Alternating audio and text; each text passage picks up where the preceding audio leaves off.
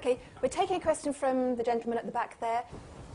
I'd like to hear your views on the most abstract reaches of mathematics and why that tells us anything about the world. As far as I can see, maths probably it didn't need to be very sophisticated to allow us to evolve in terms of survival. It wasn't particularly attractive in the mating game, as far as I can tell from the abstract mathematicians that I know now.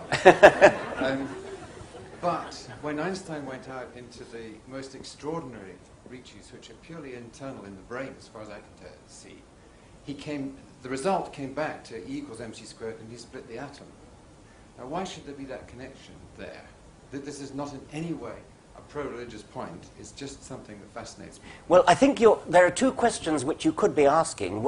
I thought at first you were saying a question that Einstein himself, I think, asked, which was, why is the universe intelligible mathematically? And other people have asked that.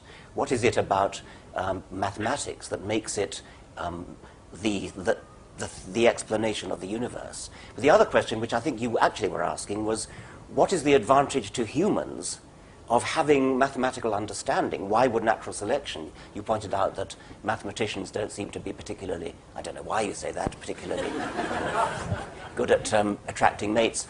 So what is the biological advantage of having a mathematical brain?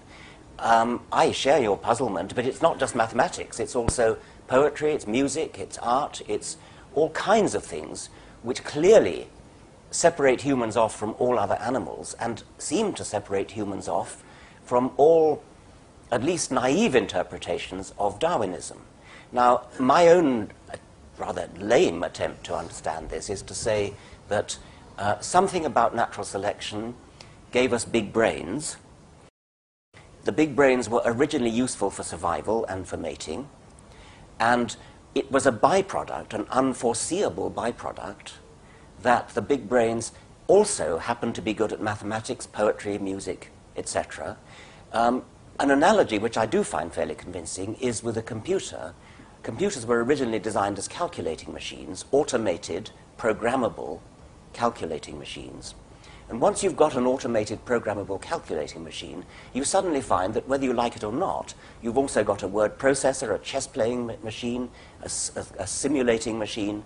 You've got a versatile machine whose versatility wasn't originally planned, but which was inevitable in the manufacture of a calculating machine. I think the same is true of brains. Once you've got a brain that's become so big, for good survival reasons, once it's gone beyond a certain threshold of size for survival, then automatically it becomes capable of doing formal logic and mathematics and poetry. That may not seem a very satisfying explanation, but actually it does satisfy me.